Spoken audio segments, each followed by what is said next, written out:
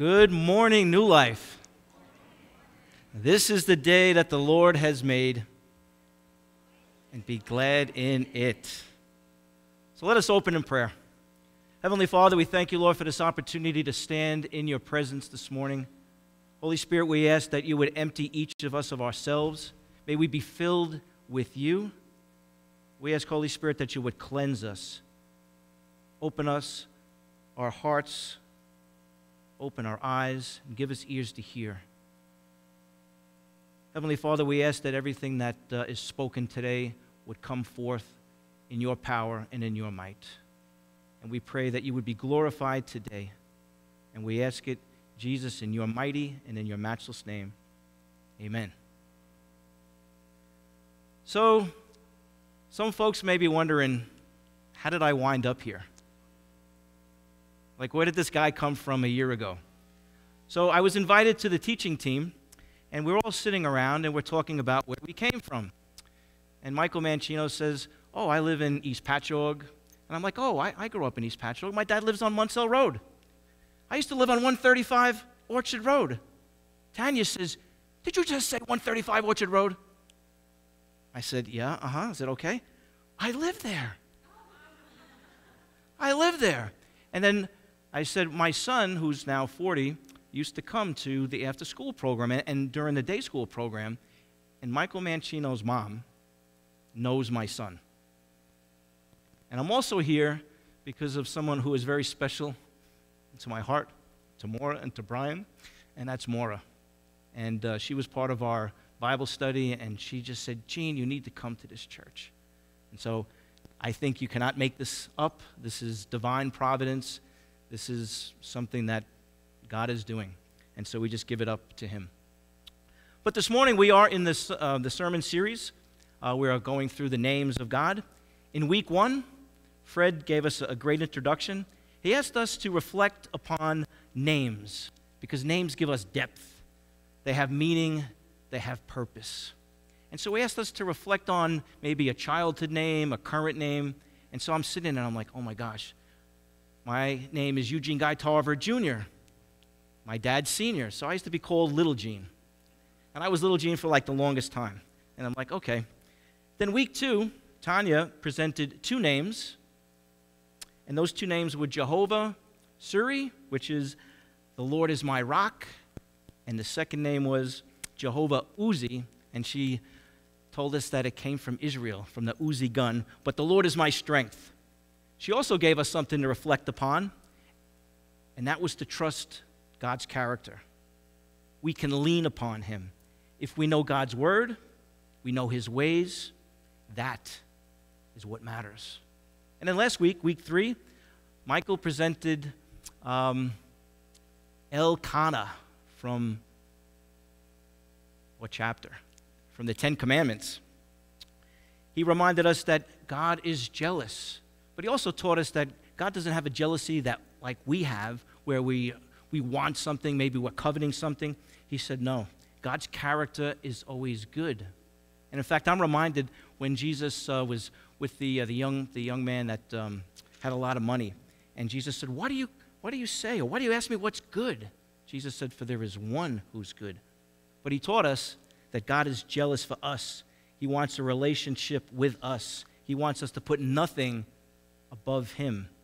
And today we're in week 4. And today we're going to meet Moses, who while wandering in the wilderness, he's going to meet the 3 M's. And you may be thinking, 3 M's? What does that mean? So some background, because we cannot just get into Exodus 3:14. But who was Moses?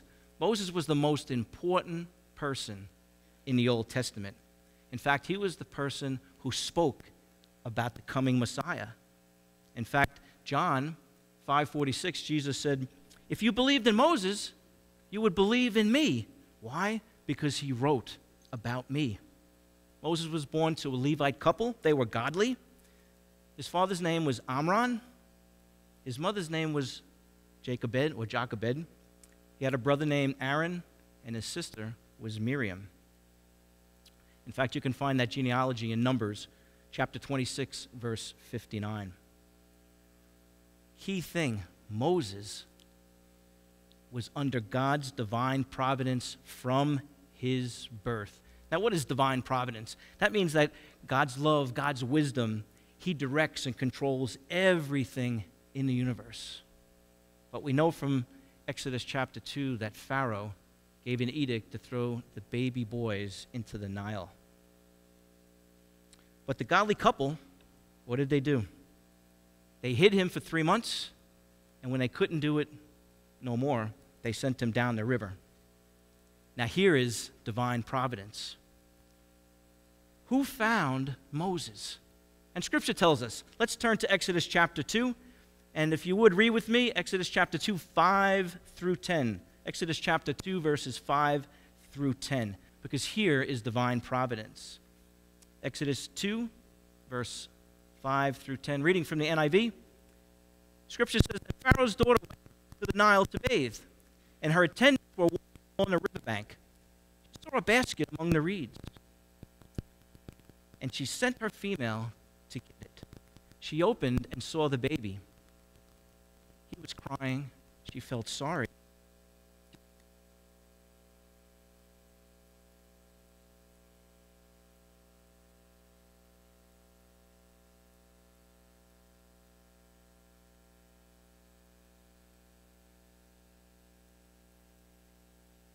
Take this baby, and I will pay you. So the woman took the baby and nursed him. When the baby grew older, she took him to Pharaoh's daughter, and she became her son. She named him Moses. She gave him a name because she said, I drew him out of water. Let me ask a question. Why couldn't Pharaoh's daughter bring this baby that she named Moses her father? It would violate her father's command. He was the one who said all Hebrew babies must be thrown into the water. But here's divine providence. Moses' sister was close by to offer that suggestion. Pharaoh's daughter gives a command to say, go.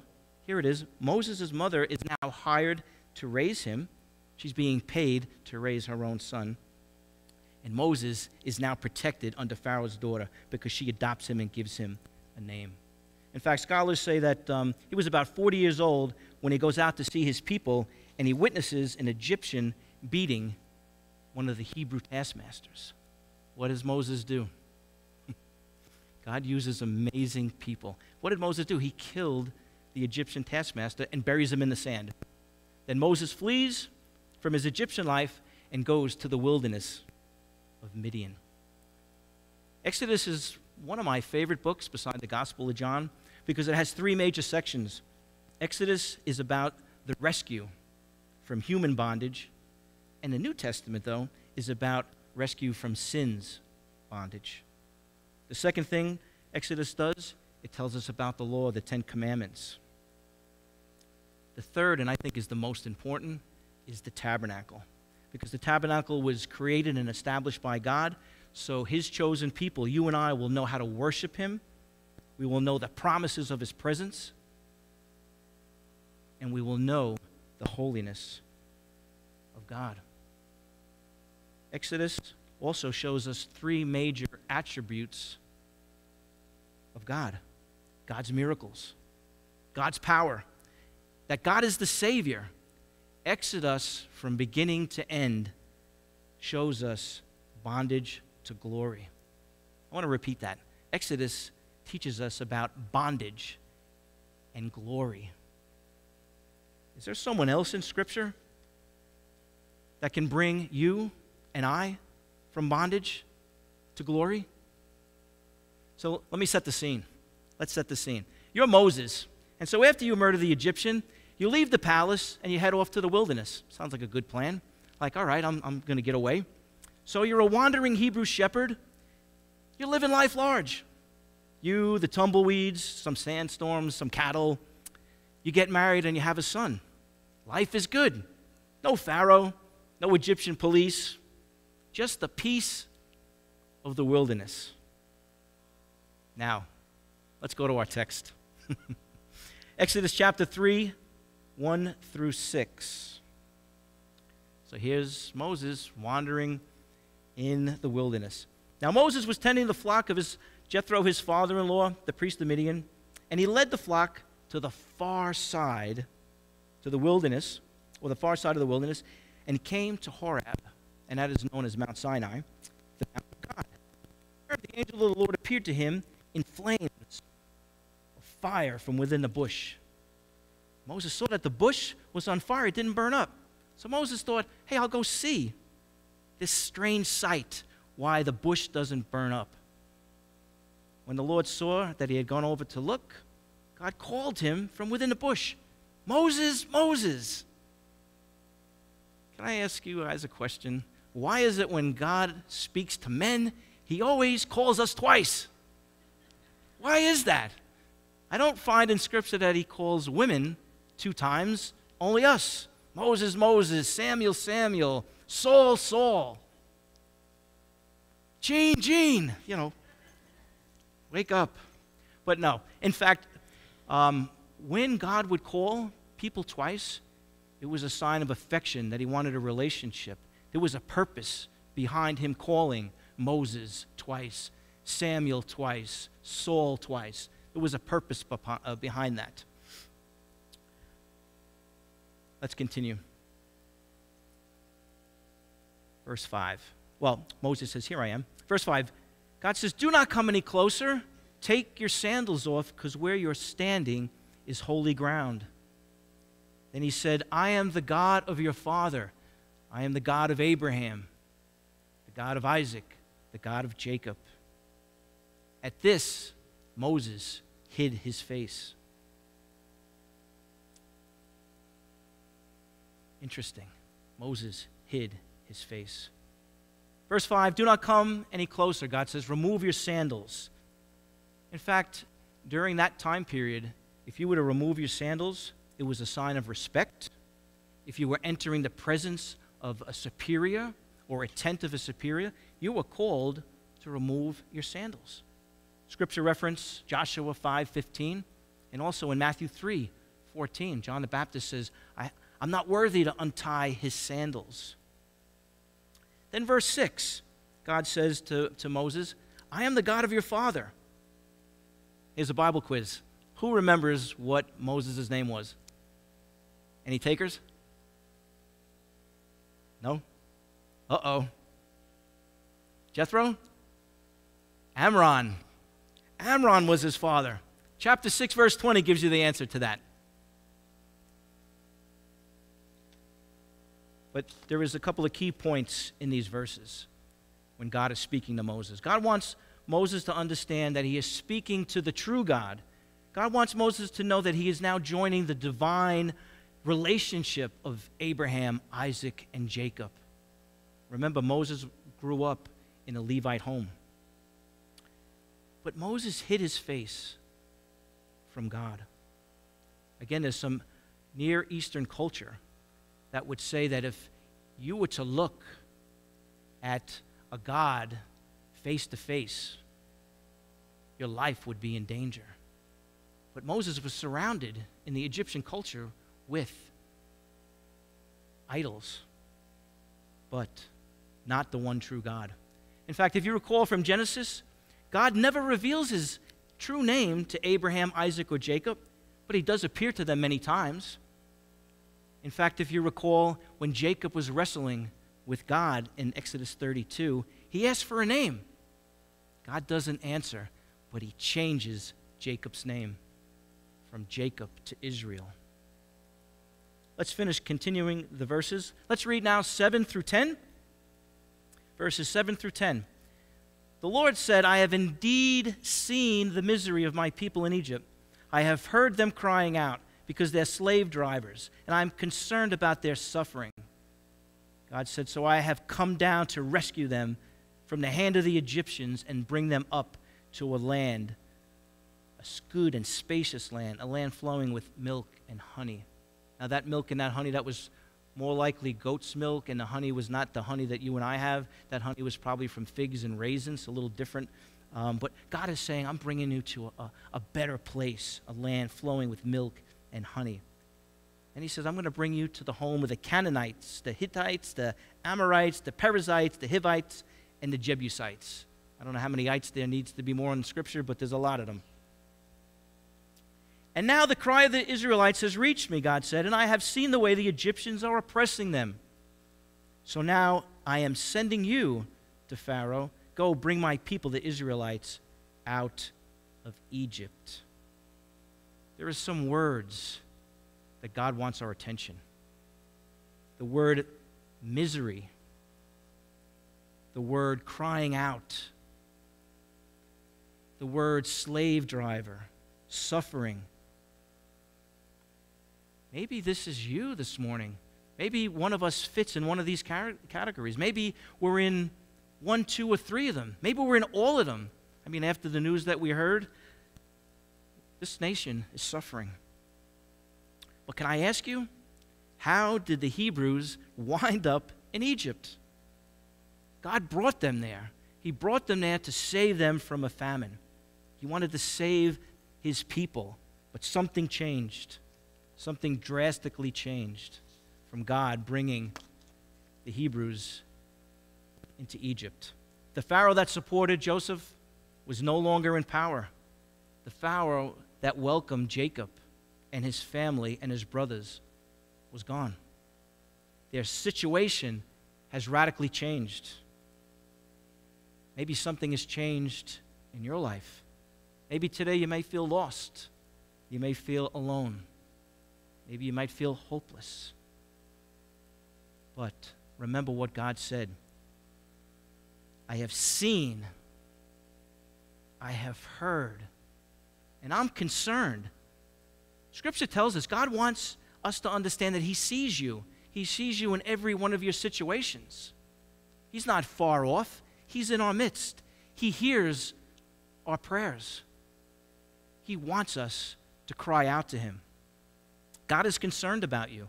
God wants to have a relationship with you and I. God wants us to trust him. God wants us to lean upon him. He is our rock. He is our strong tower. Psalm 18, verse 2 says this, and I think during prayer someone spoke of it. Psalm 18, verse 2. The Lord is my rock and my fortress, my deliverer. My God is my rock in whom I take refuge. He's my shield and the horn of my salvation, the strength of my salvation, my stronghold. 4 points: my rock, my deliverer, my shield, and my salvation. Also, Psalm 25 tells us this in verse 4 and 5. Psalm 25, verse 4 and 5. Show me your paths, or show me your ways, Lord. Teach me your path. Guide me in your truth and teach me. Sounds like a song. Sounds like a song. Maybe third day. Show me your ways, Lord. Teach me your paths. Guide me in your truth and teach me. For you are God, my Savior. My hope is in you all day long. 4 things: your ways, your path, your truth. You are my God and my hope all day long. Now let's go and finish the rest of Scripture. Go back to Exodus chapter 3, verses 11 through 14. Exodus 3, 11 through 14. Should be up on the screen.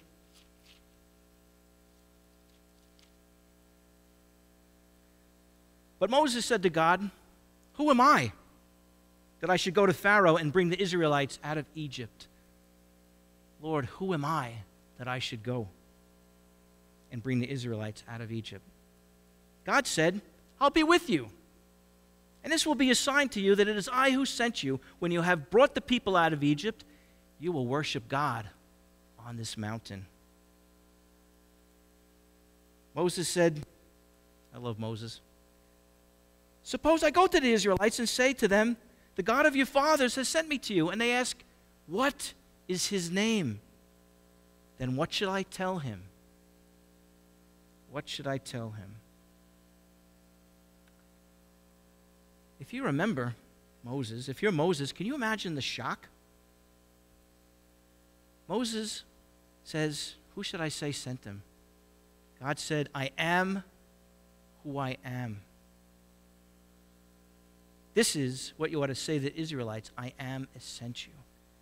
So if you're Moses, can you imagine God saying, hey, I want you to go back to Pharaoh.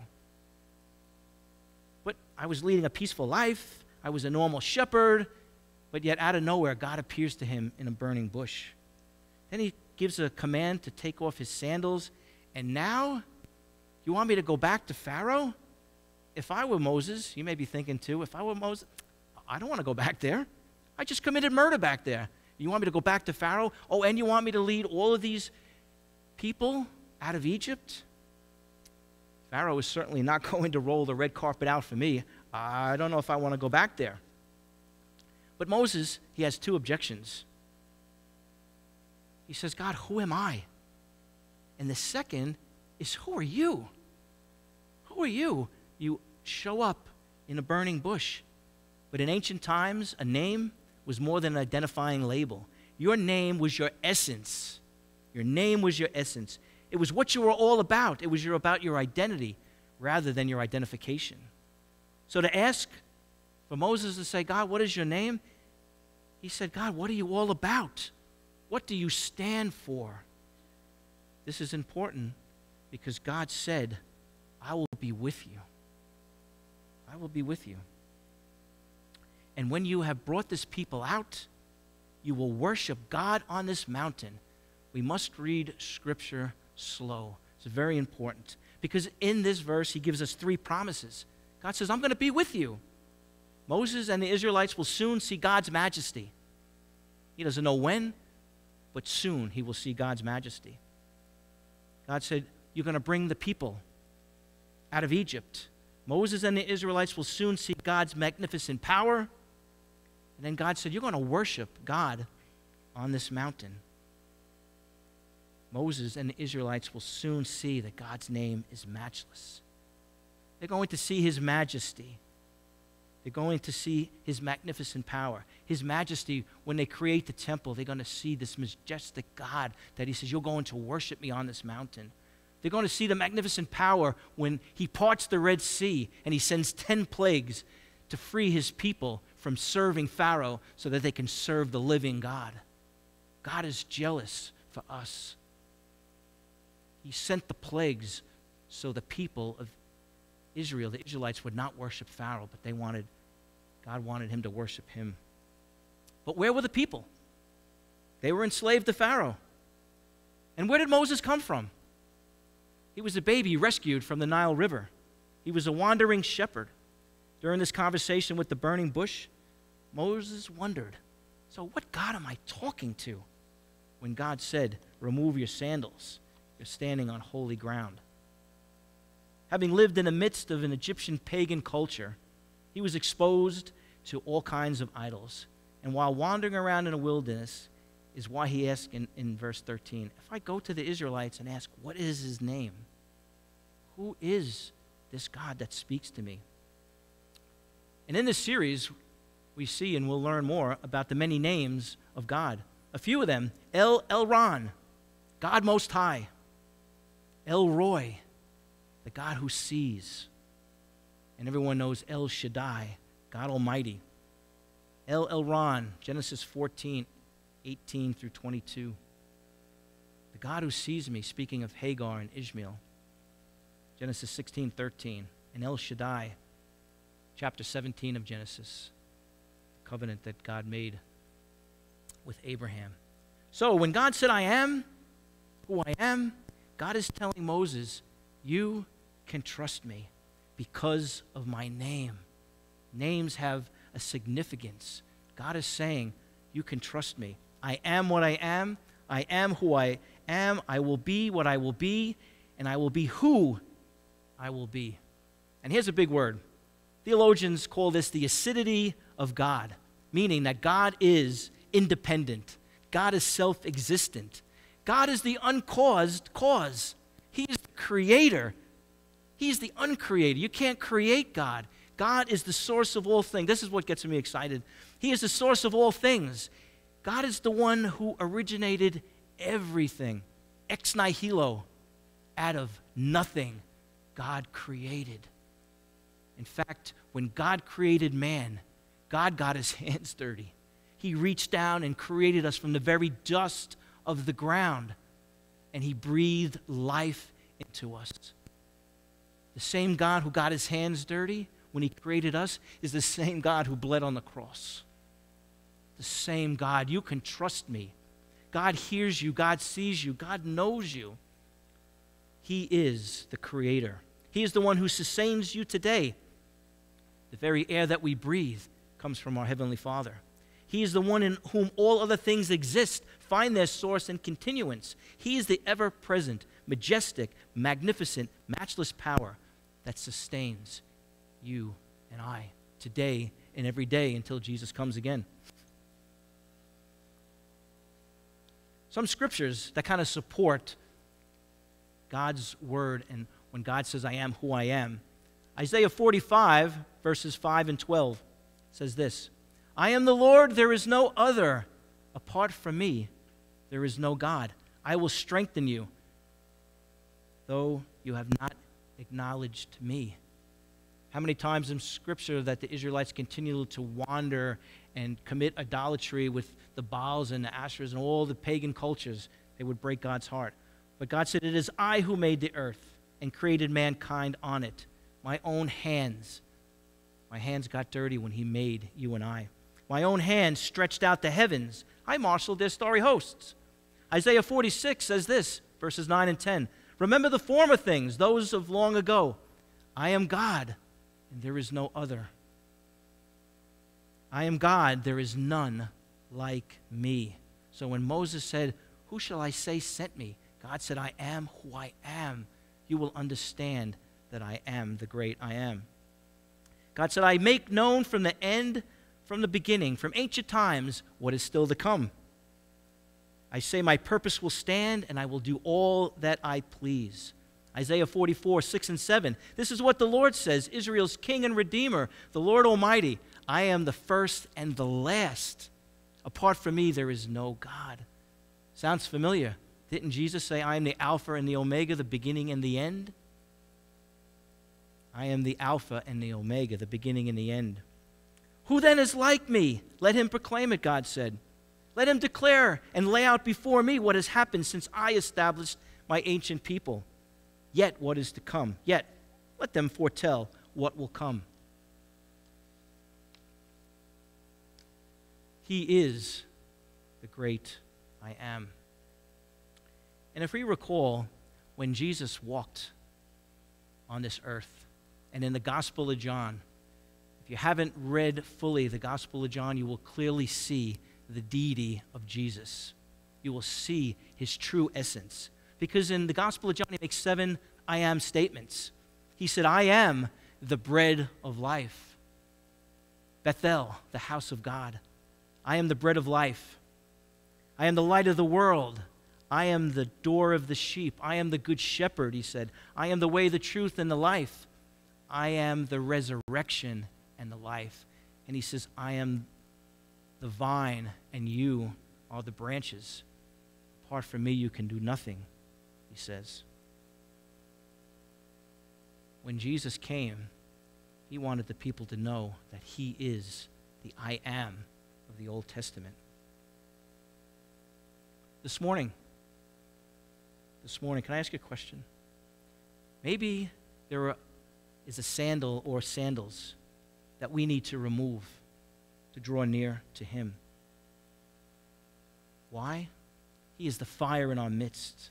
His desire is to know you, and his desire is to know me. His name, his presence. Is there something that we need to remove to draw near to him, to come to the bush, to come to his fire, to come to his holiness, to take our sandals off? We live in a world that is filled with evil.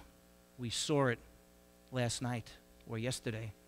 We live in a world that's evil, that wants to take God's word and rewrite it. They want to put it away. We want to put the 10 Commandments in school. Evil wants to take it out.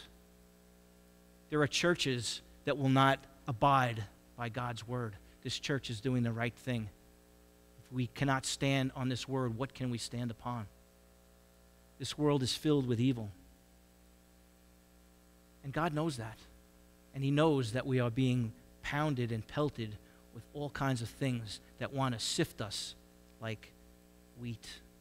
So is there something that is on your heart that you need to remove the sandals off this morning? He is majestic. He is magnificent. His name is matchless. Why? Because he is the great I am. The God who got his hands dirty is the same God that came down to be one of us. They call that the great kenosis, the self-emptying of God. And Jesus laid aside his deity and became one of us, loved us enough that he gave his life for us so that we might have it and have it more abundantly. From the beginning to the end, from when man fell in the Garden of Eden until we're going to be restored when he comes again, he is the great I am. And I would encourage you to continue to read Scripture. Read Exodus if you've never read the book of Exodus, because you'll see the love of God. You can see how he interacts with his people. He delivers them from Pharaoh so that we could worship him. You see his power through the plagues. You can see his holiness through the tabernacle. And we don't have to now come to the tabernacle because the Holy Spirit dwells within us. We live and move and have our being in him. So what I would encourage you this morning, if you've never made Jesus your Savior, it's a very simple thing. All we got to do is confess our sins, ask him to be the Lord of our life, and with a pure heart, say, Lord, come into my heart, be my King, be my Lord, be my Savior, and the Holy Spirit will come, and he'll change you from the inside. Beginning today. Today is the salvation. Today is the day of salvation. So let us pray. Heavenly Father, we thank you, Lord, that we can come to this place, to your throne, because we do stand on holy ground, Father. We wait for that day when we get to see you face to face. We wait to hear the trumpet. We wait and we haste that day because we want to see the clouds burst open. We want to see you coming on the clouds. And so, Father, we ask that you would continue to watch over us, protect us until that day comes. We are your people. We are the people of your pasture. And I would encourage this morning, if there is something that we need to remove, some sandal, some situation that we've been holding on too long, that we would put it at the foot of your cross this morning. We ask, Holy Spirit, that you would come and ignite a fire within our heart this morning, that we might know you more.